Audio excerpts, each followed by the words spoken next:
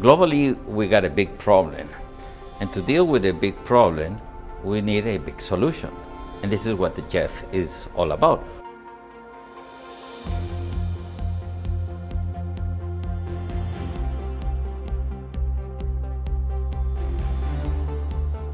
This work program contains 25 projects and programs.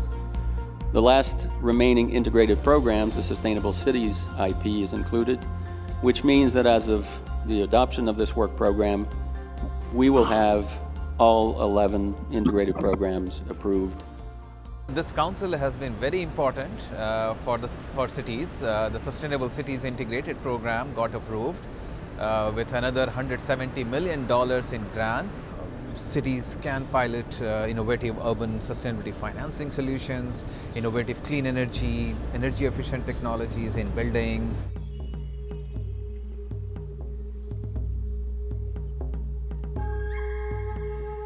The GEF Council just approved the world's first outcome-based conservation bond for marine protected areas in Indonesia. So in fact, this really builds on a species-based bond and really takes that to the next level in terms of having these broader ecosystem outcomes. And the fact that the GEF is a family of trust funds, we respond to 6 different conventions on 6 different environmental issues, give us the unique opportunity to be able to address those problems in a structural way, in a holistic way, by the fact that chemicals, biodiversity, climate change all come together in the GEF portfolio.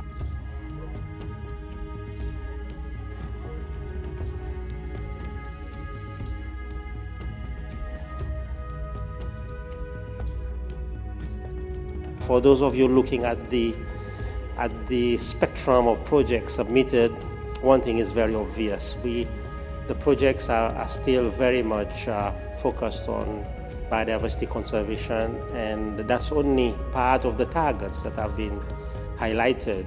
But when we look closely at what is causing this, we should not be treating not only the wound, but also the root cause. And the root cause for biodiversity loss is increased consumption and production.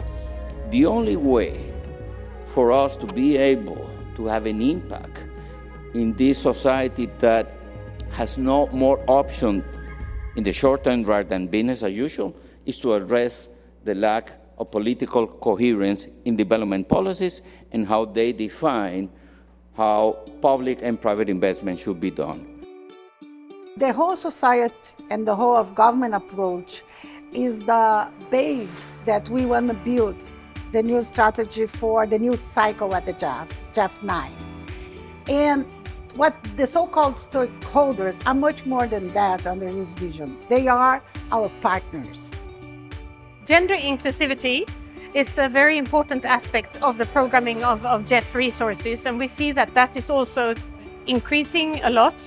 When we go back from these meetings and we go back to our countries, one realizes how much more can be done at the country level.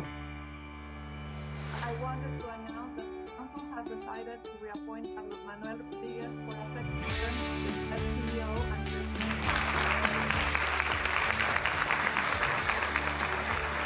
and My eternal gratitude for this possibility to continue leading the processes of change and being able to put the GEF in the Premier League of global politics.